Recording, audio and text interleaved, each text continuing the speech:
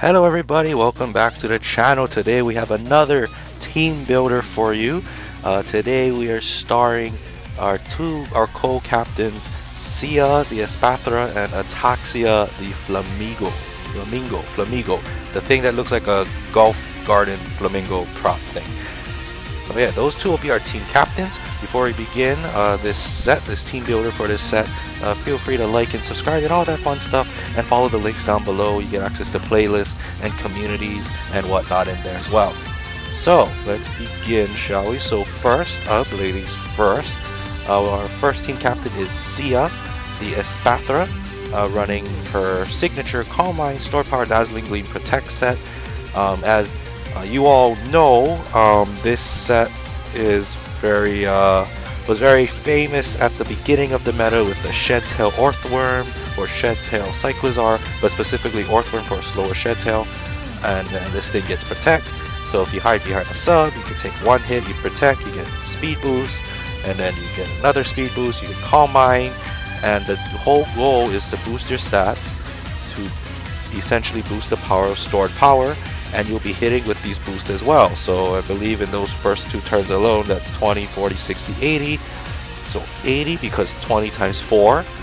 Effectively after one Calm Mind and 2 Speed Boosts, you're hitting at 100 base powered Psychic move at 100% accuracy. So that's why it was so scary to face off with. And then to cover its Dark weakness, because Psychic types can hit Dark types, you have Fairy coverage and Dazzling Gleam, and you can even Terra Fairy defensively to get even more stab on this Dazzling Gleam here, and you'll just hit really hard. And of course, as your speed keeps boosting, your stored power keeps boosting, the more bulk you're gaining with Calm Mind, you're going to take a lot of hits better, because the Espathra isn't the bulkiest thing in 60 defense and SPDF, but it hits very hard at that 101, so that's the one you want to watch out for. And of course, once it gets up to speed and it's nearly boosted all the way up, it's going to be nigh unstoppable. So Espathra here is going to be, hopefully we can get a late game sweep maybe. Hopefully this thing can come in handy for us. Next up, the other co-captain, probably our lead most likely in these cases, is Ataxia the Flamigo, running Brave for Close Combat, U-Turn, and Throat Chop. Now this is our designated physical attacker. We're running the Scrappy. This thing used to be a Medicine RU. It is an NU as of this recording with Teal Mask Indigo Disc DLC. This thing used to be an RU and it was just a Scarlet Violet meta, but now it's here. We're going to run it. Choice Band Scrappy, I think this is like the usual moveset it runs. Throat Chop is for Psychic coverage and Ghost coverage. Of course, we can always hit Ghost types because of this Scrappy. We don't have to worry about Intimidates because Scrappy also blocks Intimidate. So we're just going to be hitting things hard at a +1. This thing has a base 115 attack, so that times 1.5 is going to hurt a lot, I reckon. So Brave Bird, Close Combat, very spammable moves. U-turn to get out of there, that's probably what we're going to do first. We're going to send this thing out first, and then probably just U-turn out just to scout it out. Throat Chop again for Ghost and Psychic coverage, and Terra Fighting simply because of the two options. I think that Close Combat, we can at least reduce the damage of Stealth Rocks if we have to switch in, but then Close Combat on a nuke button with Terra Fighting is just going to hurt a lot. Also, we don't have to worry about how many times we can use the move effectively because Brave Bird gives us recoil. Flamigo doesn't have much defense anyway, so Close Combat, lowering the defenses wouldn't matter. It's just a better, more reliable spamming move. Next, for our defensive wall is Bronchitis the Wheezing. He's back. Terra Poison with the Levitate, with Will-O-Wisp, Pain Split, Sludge Bomb, Flamethrower, with Black Sludge.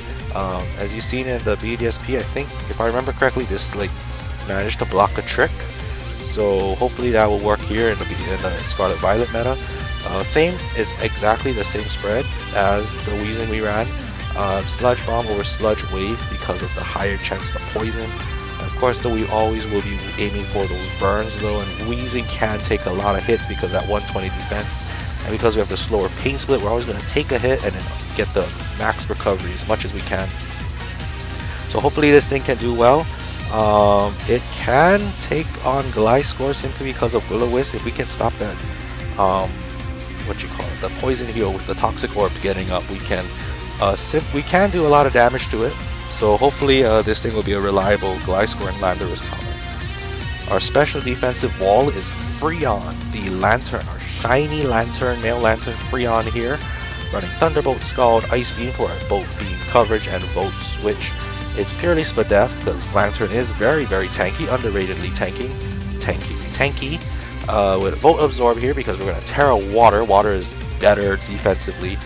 And then we eliminate a weakness with Volt Absorb, so we just have to watch out for Grass, which we can hit with the Ice Beams.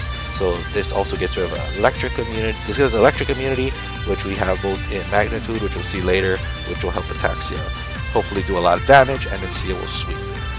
So yeah, don't sleep on Lantern, folks. Next are kind of our in case we need it strategy. This is Yuhaba, the King Gambit, with Swords Dance, Iron Head, Cut, Kotal Cleave, and Sucker Punch.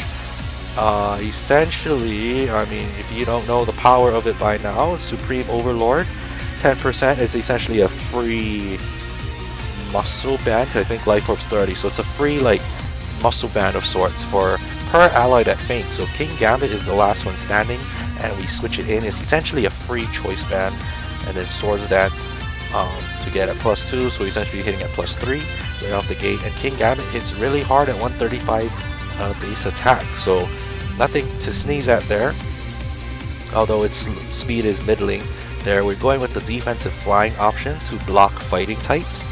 So hopefully we can eat a fighting hit and then counter with a really hard Iron Head, or hit with a Kotal and then knock out with Sucker Punch. So hopefully that's a thing.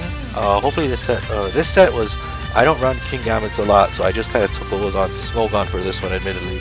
But we'll see how well this does. I haven't practiced much with King Gambit, but I know it's really popular, so I want to see the power for myself. Last but not least, it's back.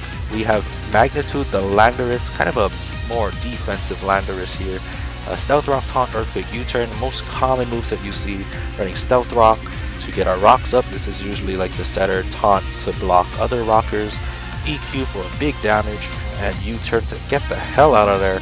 And Water, of course, so we can be defensive towards Ice types, and then Electric types and Grass types are our weakness, but good thing we can hit Electric types with Earthquake.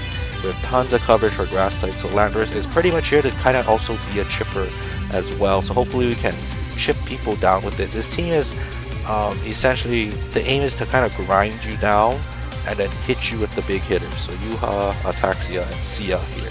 Sia, it will be strictly for the end.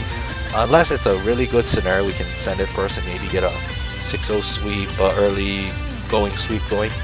But yeah, the key is to just grind you down, and when we get the big hits, it's supposed to do something. And then grind you down, get the big hits. So that's what we're going to do with this team. So with that being said, let me go to the Pokepace here. Let's go to Pokepace. And there it is in a nice column format for you all. Ooh, why is it a bit off there? Right, if I did that. No, that doesn't work. Okay, well, here it is. You have Sia, Ataxia, Bronchitis, Freon, Yuhaba, and Magnitude here. This is your team for this week. Wish us luck. Admittedly, in testing, this team had to be redone at least twice, so in that regard, I think just to put into perspective what we had before, alright, I don't actually remember what we had before actually at this point, but we had hard time setting up. Flamigo did a lot of damage. Espathra was a choice specs Espathra, so we changed this to the leftovers set here, and then these 4 members were switched out with somebody else, or these 4 were switched in for somebody else. So this team is completely redone, rebuilt up from the ground up. The only difference is Flamigo's, the only similarities rather, is the choice band Flamigo here. So yeah, with that being said, wish us luck this week, and yeah, I'll see you all next time in the Battle 1. Until then, bye bye.